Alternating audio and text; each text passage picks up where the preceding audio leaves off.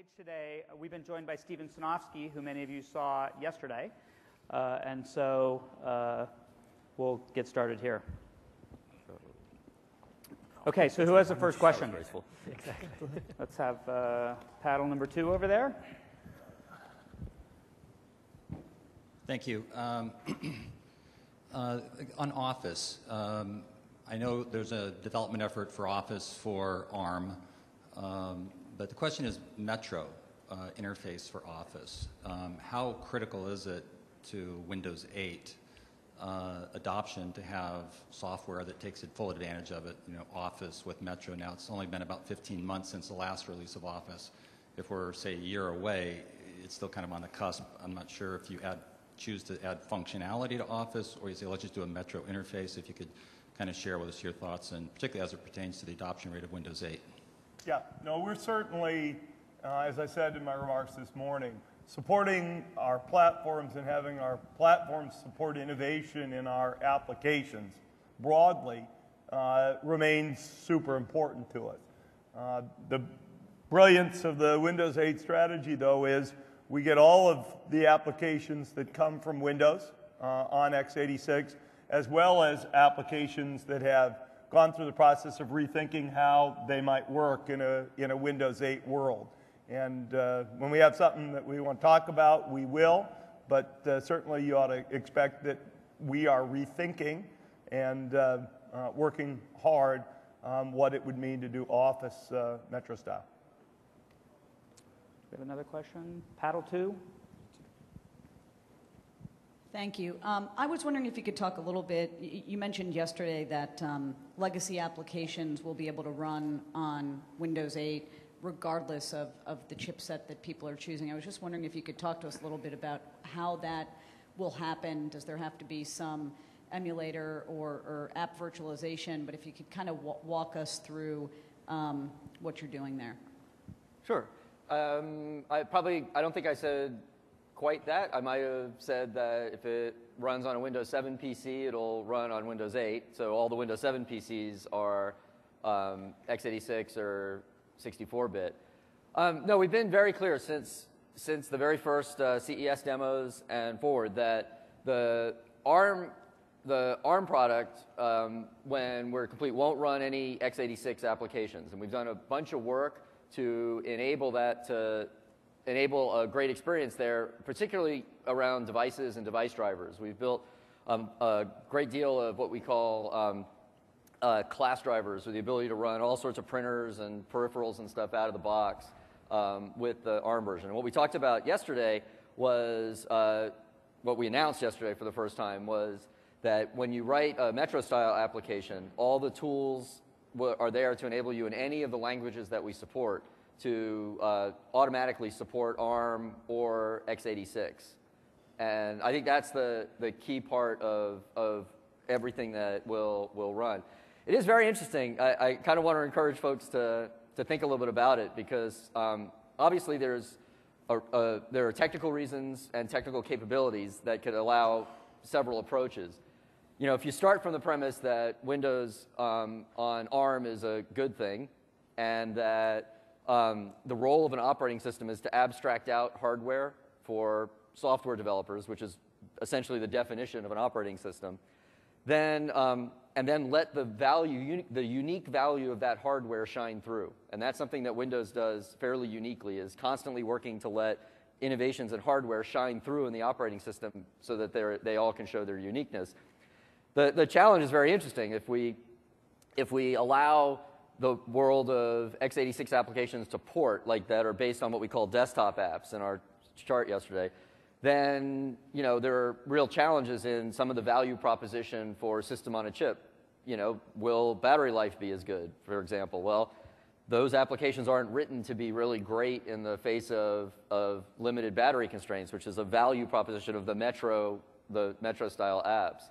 So we have to be careful that we don't remove the value proposition for those applications. On the other hand, people would say, oh, but you have to let them run, because then there's that whole ecosystem. And then if we do let them run, we just brought the perceived negatives of some of the ecosystem. So people say, great, now it's easy to port viruses and malware, and we'll port those. So we've taken the approach that we're going to build a bunch of rich capabilities in the operating system that allow devices and peripherals and a broad range of form factors all to run, and working with multiple ARM partners on the ARM side, and then Intel and AMD on the broad system on a chip side, but then focus on the Metro-style applications as the opportunity. And so if you're a developer across the street, you look at it, your opportunity just grew because it's the Intel-based world and the AMD-based world plus the ARM-based world for Metro-style apps. So it's the whole run rate of all of those.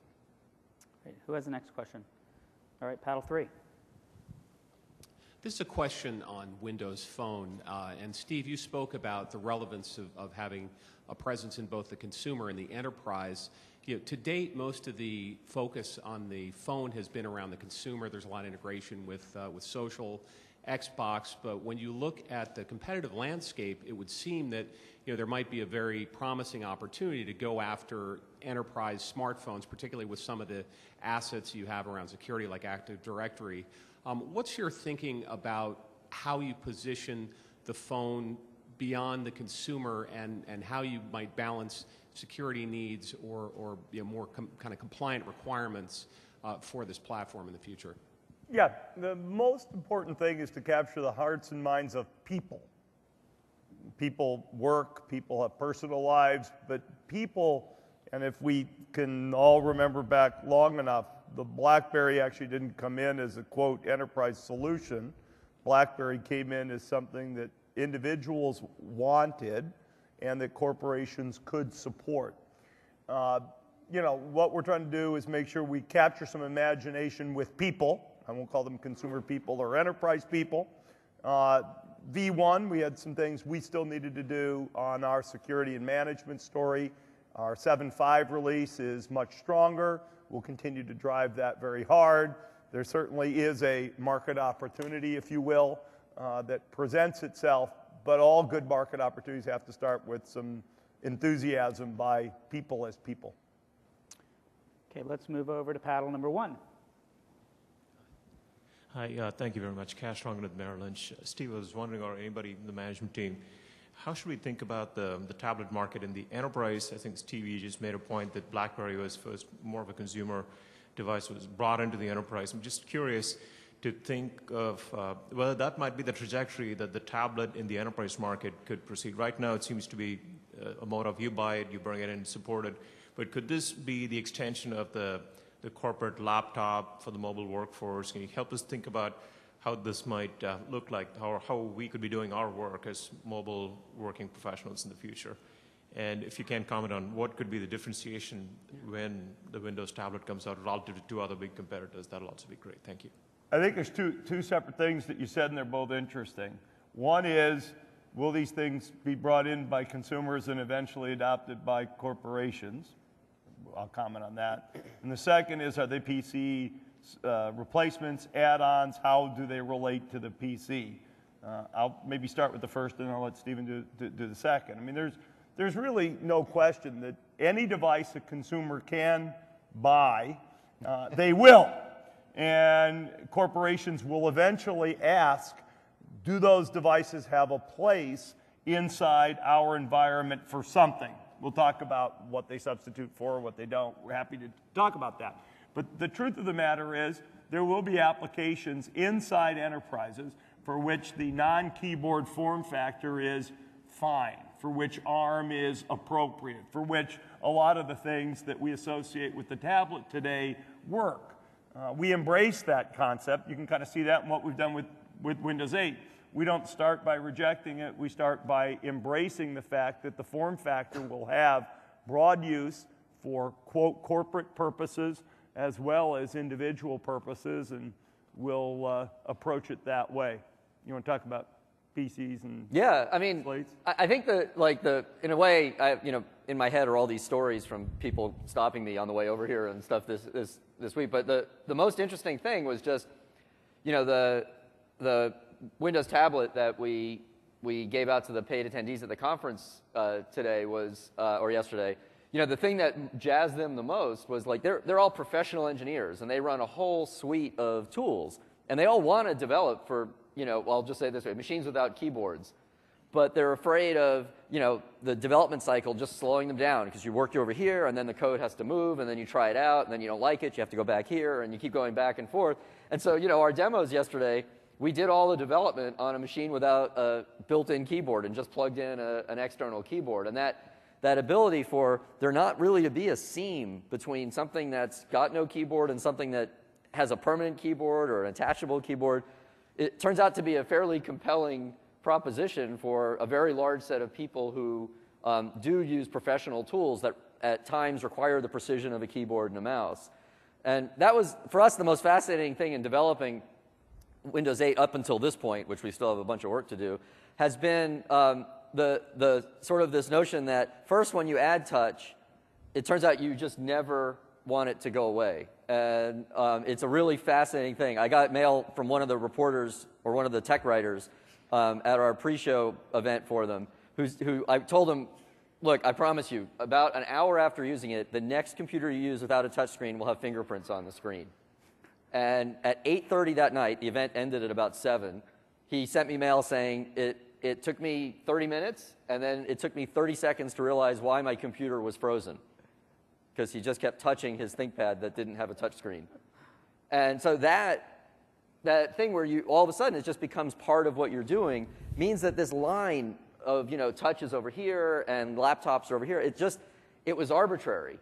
And I think the excitement that our PC manufacturers and OEMs see is that they can just develop all these unique form factors with software like Windows 8 and not think about falling off a cliff, and then people buying machines can buy something that they don't have to compromise on.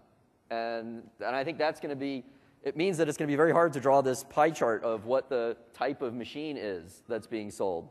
The thing we would say for sure is Windows 8 systems will cannibalize Windows 7 systems. That's for sure. And I think what's really important is that consumerization of IT strategy, you bring your own device to work. We have a very comprehensive strategy for that. It's beyond devices, beyond the OS, with the systems management, which becomes very important to manage our devices and everybody else's, with the productivity story, with Office as the lead there, and then certainly from the development model, which matters more and more to companies because they don't want to rewrite these applications 6 or 8 times, depending upon the flavor of the device. So the comprehension of our story is where our strength is, and that's what we're really going to lean into in this current year and then next year as well. I'll give you one data point from this room. I'd say people in this room can probably get about whatever they want to bring to this meeting. My tally would tell you it's about 20% paper. Paper's popular in this group still. I think you've got about 70% by my tally plus where people want a keyboard. And then you got about 5–10% of people here who are happy with touch only or adapted touch machines. I count in every room I go to. I do a rough count. And so I think you're going to see all of the device classes to continue to persist into the future. Hopefully paper's the one we can do most to get rid of. Well, no, I mean, in a sense, you could say a lot of innovation before we have machines that people will feel comfortable with, not using pencil and paper, and that's a big opportunity. All right, let's go to paddle 3. Hi, it's Adam Holt from Morgan Stanley. I'm just going to tuck my notebook in my bag there. I have a big picture question. This isn't a guidance question, so we'll call it a big picture question. Peter, in your presentation, you talked about 10% revenue growth per annum over the last 5 years, which is obviously terrific for a company of your size. It almost sounds like you all are more optimistic about the potential for growth going forward, even though the macro appears to be slowing. Is that a true statement? First of all, and then secondly, does that imply that you think that Microsoft continues to decouple further over some of the markets where historically you've been more tied, like servers, PCs, et cetera? That may be a question for Steve or Peter or Kevin. Yeah, I'll start. The context I was trying to give was obviously a view on the markets we're addressing, and clearly the growth opportunity in those markets and the trends that drive them sort of abstracting out sort of macroeconomics, because this was sort of a longer-term view. It's a 5-year view. So what I was trying to highlight was the sort of macro trends and the underlying trends in each of those that drive the opportunity. Clearly, the second piece of that is our ability to continue to take share across those markets. And so Our view is the opportunity is tremendous. Steve highlighted that at the end. It's as great as it's ever been, but it's also very competitive, and it's also fast changing. But the opportunity is there, and then it becomes just about our ability and our positioning of our products and our services to take advantage of that opportunity without reference to some short-term macroeconomic issues. You know, the markets are going to go up and down, and spin's going to go up and down, but if you look across our very broad portfolio of products and solutions and services, we would have strong expectations inside the company that we're going to grow share in most of those. If not, you know, aspire to grow in all, but we're going to grow share in most all of those. And there will be some areas where we won't, and clearly we're going to attack those, but we don't sit around saying, gosh, you know, we're going to lose share across the board and grow. We're going to try to grow ahead of the market, and that's the way we're running the company, and that's what we try to do in every category that we compete in. Yep. We're also not working too hard to forecast the macroeconomic picture. I'm not sure there's anybody terribly good at that, but we're not going to pretend to be better than anybody else. That's right. Let's go to paddle 4 in the back, and then paddle 1 over here. Hi guys, Jason Maynard. I have a two-parter on the Windows 8 roadmap and vision. First, in the next few years, do you think Microsoft will have one OS that rules all your devices, or do you think you'll have two platforms that sort of borrow some of the best features from each other? So think about how smartphones fit into this long term. And then the second piece is, your cloud services, you've had a lot of nice one-off products that live in the cloud for consumers, but they still feel fairly disjointed, that there isn't sort of a unifying element among all of those services.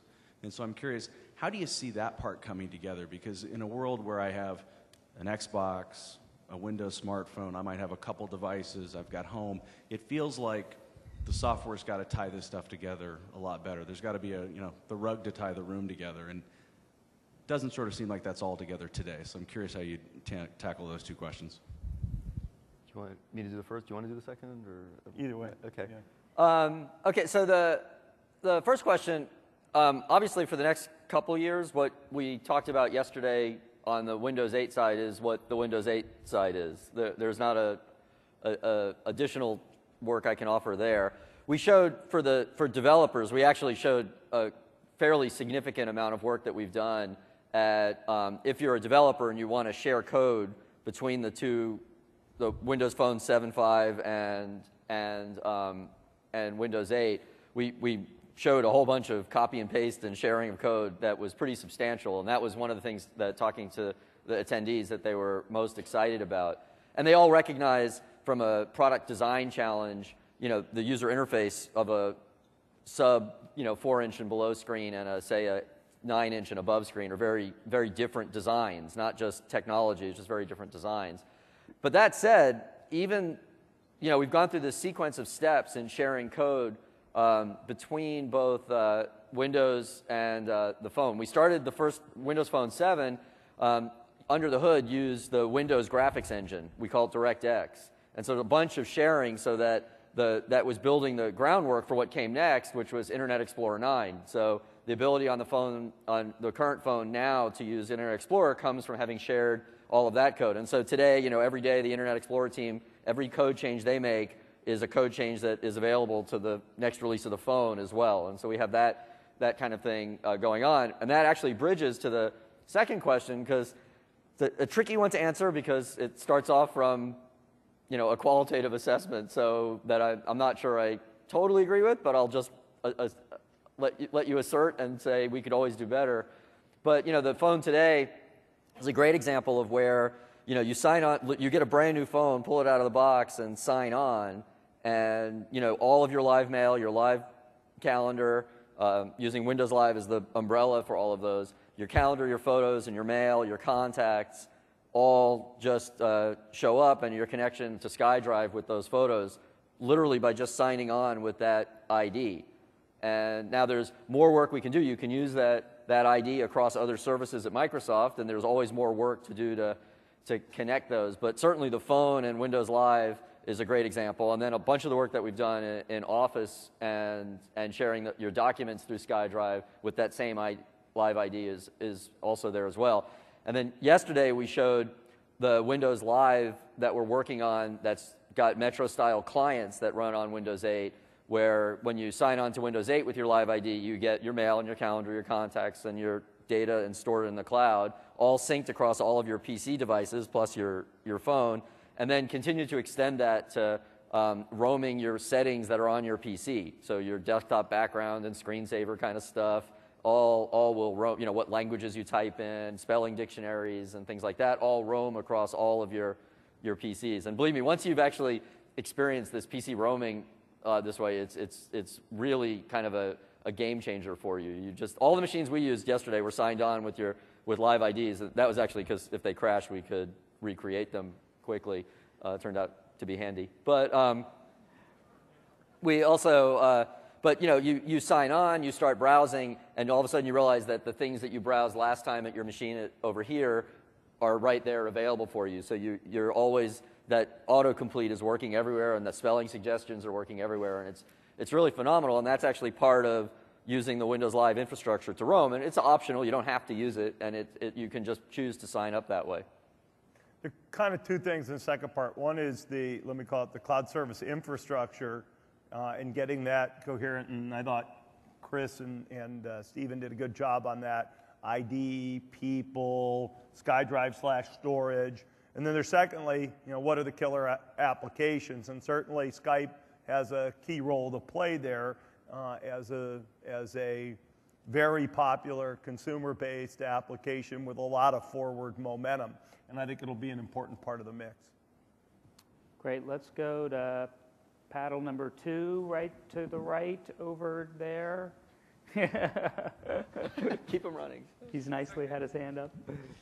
Mark Merdler, Sanford Bernstein. So Yahoo is obviously a key part of Microsoft's go-forward strategy, as shown today, even on the slides. But there's some change in management recently, some shareholder discontent, some problems with what the direction is. How well positioned is Microsoft long-term if there's a serious management change or even a sale of the company? Why don't you start? No. So our partnership, the 10-year relationship that we had between our two companies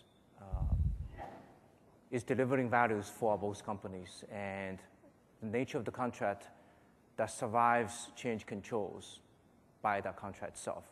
But our fundamental focus is always about delivering values to our users, to our advertisers. And in that context, we've been really making big strides, and the teams continue to collaborate, even with the recent changes in the Yahoo management. That doesn't really impact down day to day how the engineering teams are working together, how the advertising sales teams are working with the platform teams. So in that context, we're just going to continue to be very focused on delivering consumer value, experience values, and advertiser ROIs. That should be our fundamental focus. Hundreds of millions of people, every day are using Yahoo services, and with a change of management or no change of management, hundreds of millions of people are still using Yahoo services. And obviously, some of what you read in the newspaper must be true in terms of the dialogue and the debate and where to take the company. But there's hundreds of millions of people every day using those services, including Bing, which is embedded. And we've talked certainly with Tim Morris, who's the acting CEO, and the partnership will remain strong. No matter where they want to take either their business, we're a good partner, or whoever they happen to install next as CEO. It's important for them, and it's important for us. And I think you can see us continue to focus on what we can control, which is what she talked about, which is growing our share every month. That's what we talk about and focus on in the company, and I think that's an important part that no matter what happens there, we're going to continue to stay focused on. Great, let's go to paddle 3. Thanks. John DiFucci from JP Morgan. Windows 8's seen it's a lot of excitement here, right? And you can see why. We all get a chance to play with it. It's a great product. It's still early, you keep saying, and that's good that you keep saying that. We understand that. It was whoever had the idea to give those slates or tablets away to all the developers. That's a fantastic idea. I personally think. I think only could have been a little bit better if you extended it maybe another couple hundred. It would have. but my you You complimented the guy, and then you I was wanted to make waiting. him pull his hair out. Well, it worked, can't do apparently. that. And I knew there was a punchline. I was just, what could it be? More free stuff. Be pulling his hair out like pulling my hair out. But there's been a lot of talk here at this meeting about growth. Oh, that was not your question. Oh, good. Okay. But it sort of leads into it. There's been a lot of talk about growth and share. And Peter, when you were up there, you talked about bottom line growth depending on a lot of things, but one of those things was mix. And since Windows and Office is primarily drives most of the bottom line anyway, and they're primarily driven by PC unit sales, and we've seen what's happened to those numbers. Should we expect to see bottom line growth sort of subside relative, even if the top line growth, the total aggregate growth of the company continues at a robust rate, will bottom line growth sort of fall off a bit, at least until Windows 8 comes out, which will help to, realizing that PC unit sales, Steve mentioned macro issues, and you're not going to look at those, or you're going to look at them, but you can't predict them. But I'll make the assumption that tablets are having an effect on that too. So could we see bottom line growth actually not keep up with top line growth, at least in the short term over the next few quarters? Well, I'll get started. I mean, I wasn't speaking towards, obviously, short-term guidance on what we think bottom line is going to do. I was merely painting a picture of the longer-term opportunity and our ability to ride the trends and gain share. As Kevin said, it's kind of what we're focused on every day. So clearly, the biggest leverage point for us is to do that. And over time, operating profits will grow. That was not making a short-term sort of guidance statement about profits. Yeah, I mean, look, you can ask the same question in any one of about 25 ways. So let me answer them in all ways. We'll give you no guidance, none. And if the percentage of revenue that has real COGS associated with it grows faster than the percentage of revenue that doesn't have real COGS associated with it, that has a mathematical implication.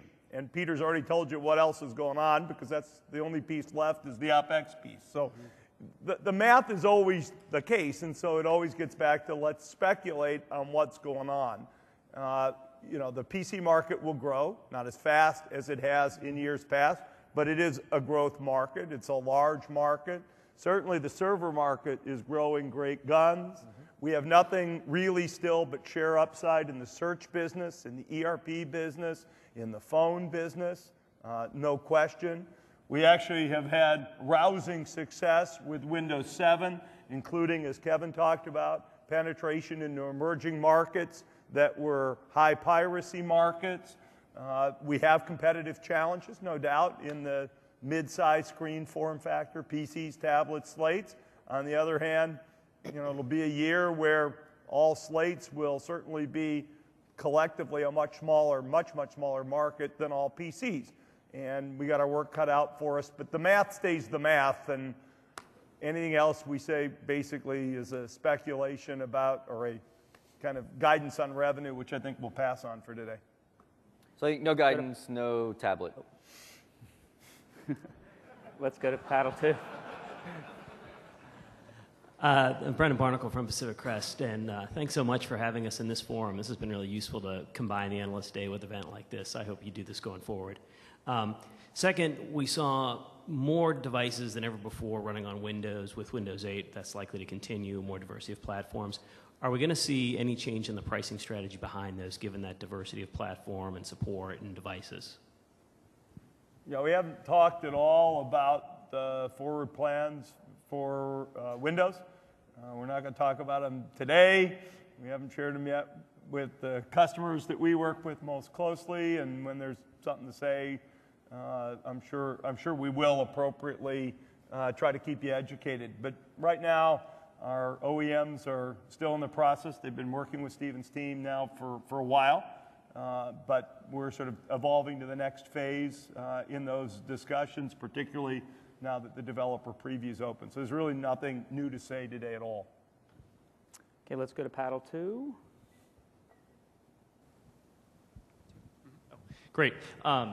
Another question on Windows for you.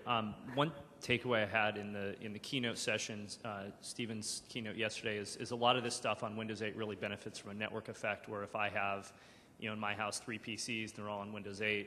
I have this, sort of getting all my media from one PC. I've got the roaming capabilities, and then you've got this developer model that you're layering on top that really, going forward, opens up a new possibility of application. So I guess the question is there a way to bring some of that value back into the installed base? I don't know if it's an essentials pack or something that sort of enables somebody that isn't going to upgrade all 3 PCs right away to see the value and potentially do that in the future. And then a related question around non-Windows devices.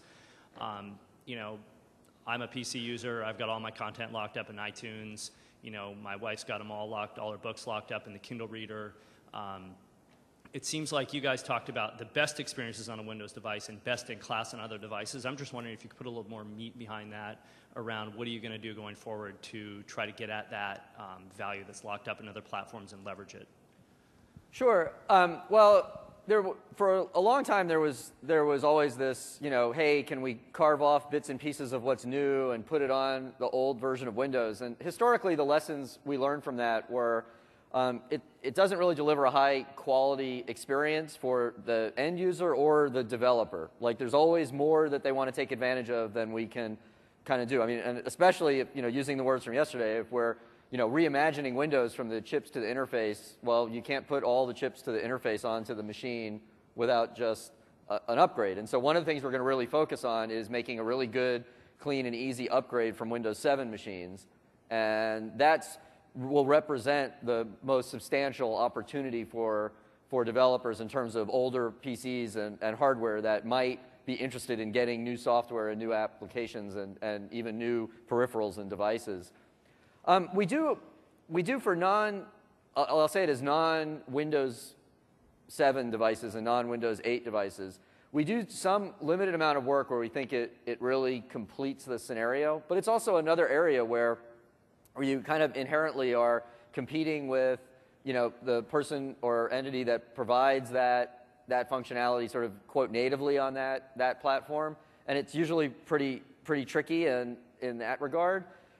We provide Messenger on a couple of platforms. Certainly, we've struggled, just like all ISVs, over how to support Android and to what degree if we wanted to do chat across there or SkyDrive. But the place that we're really focused is on, like all the Windows Live things, is on the HTML5 implementation. And so our assumption going forward is that any device that you really want to interact with that isn't a Windows device will have a really great HTML5 browsing experience. And if you have that, then our services will be available to you. And then just keep in mind your iTunes example. It runs on a Windows 7 PC today, so it's going to keep running on a Windows 8 PC and doing the things that it does on Windows 8 PCs. Yeah, certainly, and Steve made an important point. I just want to be clear. Our services, Bing is another good example. Skype, one of the things I stressed as we announced the Skype acquisition is we'd continue to support Android, iOS, Mac, et cetera, with the Skype client.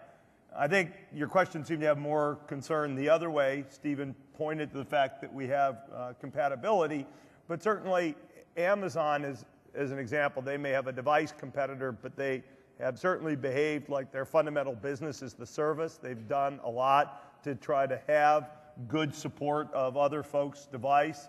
We welcome them. We'd welcome, Metro-style apps from Amazon. We'd welcome Metro-style application from Apple in the iTunes case. Don't know what we'll see there, but we'd certainly welcome those. And because of compatibility, there's certainly a path forward for everybody. Mr. Reback, you're going to be our last question. Oh, it wasn't Mr. Reback. Oh. Brad can maybe go in after me. So. Yes, no, you will be our last question. All right then. So I actually wanted to, with all the focus on Windows 8, I actually wanted to talk briefly about Office 365. And, it's great to see it get off to a strong start. I was hoping to maybe get a little bit more visibility into deployments or what's in the pipe. So in other words, how is the mix shaping up right now with regard to new customers embracing Office 365 versus existing customers extending into the cloud? And then also, what sort of applications are leading the way? I would imagine Exchange. Are you seeing decent uptake of SharePoint, of Lync? And are you actually seeing broader interest in terms of the MS Office suite, or is it a bit early for that? Thanks. Yeah, we have just been thrilled with the response of 365 in the marketplace, and certainly Exchange is a big driver, but SharePoint and Lync are also very, very big and are growing. As I said, SharePoint, the product itself, has a lot of traction and momentum in the marketplace and in the cloud is a beautiful thing for us to be able to do that. We made some licensing changes last year that made it very easy for our existing customers to onboard into our cloud services, and that's sort of our updated enterprise agreement. The second thing, though, that we've been able to do is go into some places that we didn't have an EA, an enterprise agreement in place, and be able to bring the services to bear. It also makes for a very nice transition for if you're going to switch over from IBM Lotus Notes to be able to convert to the online service. It makes it pretty seamless there. So we're really excited about both existing customers, new customers, and the ability to go hit both small and medium-sized businesses and the largest.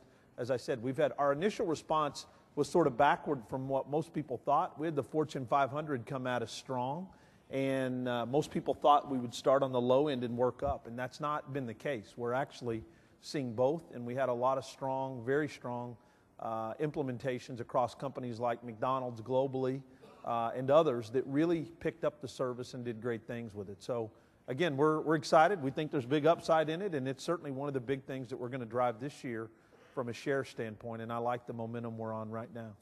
Okay, with that, let's thank our panel. Thank you all very much.